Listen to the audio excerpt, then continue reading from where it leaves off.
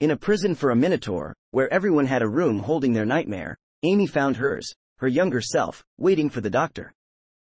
To defeat the minotaur, the doctor destroyed Amy's faith in him.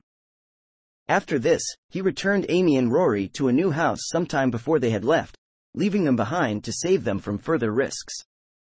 Amy was upset but reluctantly accepted it.